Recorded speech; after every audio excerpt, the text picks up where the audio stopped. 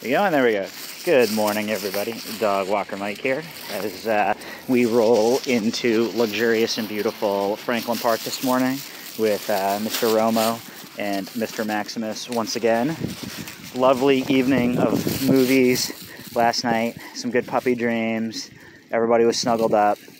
Max definitely had a little gas, but I would call it an acceptable amount of gas. So, and then I'm just pretty happy because sometimes up here, this whole place just turns into like a giant mud pit. Max,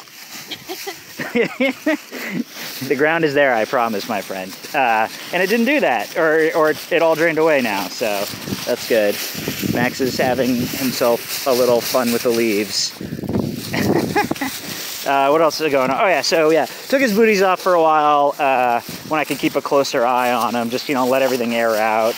And like, his paws don't look that bad right now, but so you know, it's either, and I don't actually, I can't recall if you've talked about this, but it's like either he's having an allergy problem or he's just having like bulldog dry crack paw problem.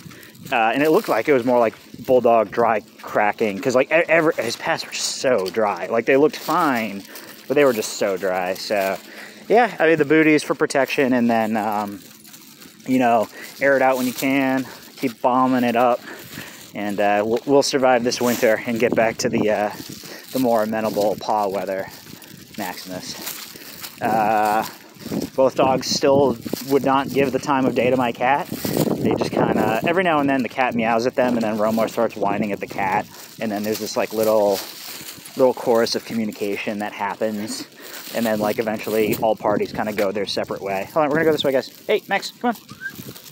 I don't know, am I missing anything, Elise? What else is going on? Everyone ate dinner great, everyone ate breakfast great. They both just chowed down about 30 seconds next to each other. Very friendly, cordial, good table manners.